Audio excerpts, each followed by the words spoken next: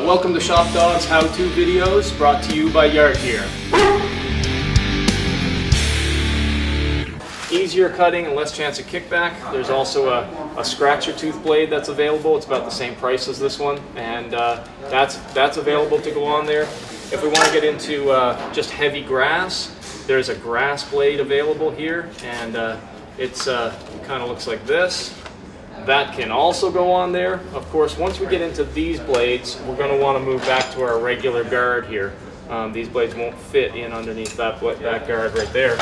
And then we can get into a three-sided blade like this for even more tangly material, the three-sided blade, or the four-sided blade right there. All steel blades.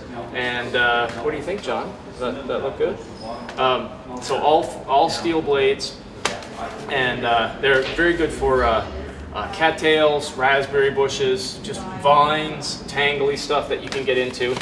If we're going to cut something a little less than that, but something more than we would cut with our standard trim heads like this, we can get into this one here called a polycut head.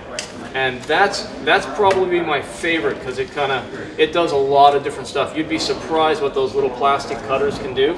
This is the polycut head here. As it spins, those plastic cutters will actually fly out and cut the material.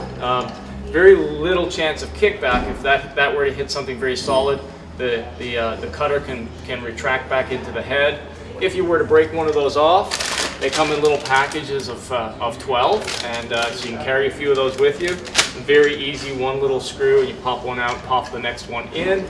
Very simple to use. One of my favorites. And a little known feature of these types of heads is that it can actually take a piece of line.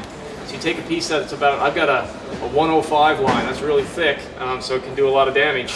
And then you actually poke it in through here, and then out through the other side, and in the process, you actually weave it up and around this little tab right here, and then out through the other side like that. And then you've actually got a two-line head as well as your cutters, both at the same time. So that's a great little feature for that one there.